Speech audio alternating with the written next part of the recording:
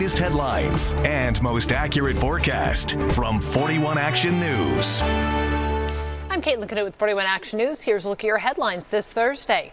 President Joe Biden gave his first presidential press conference today. He addressed the changes his administration is making related to the surge of migrant children being held after crossing the border. He also addressed the filibuster and said it's outdated. The president further updated his goal for vaccinations to 200 million before his first 100 days in office are over. As the president pushes for those 200 million people to be vaccinated, we have a look at the efforts to get people vaccinated here at home. Kansas did not release new numbers today, but the latest data shows more than 706,000 people have received at least one dose. And in Missouri, more than 1.4 million people have received at least their first dose of the vaccine.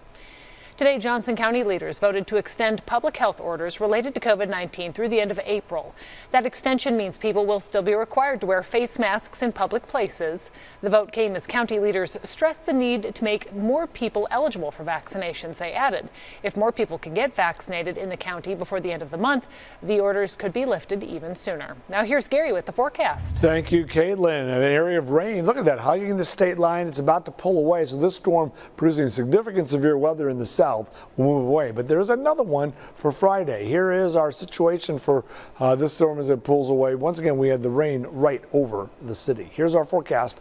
36 degrees at 6 o'clock in the morning, 50 degrees by 10, 64 by 3, 64 tomorrow. A little breeze increasing at 22 miles per hour though, so a little breezy, but nice for a walk or a jog tomorrow afternoon. 68 Saturday, the weekend looks sunny. Remember to get your news and weather anytime at KSHB.com.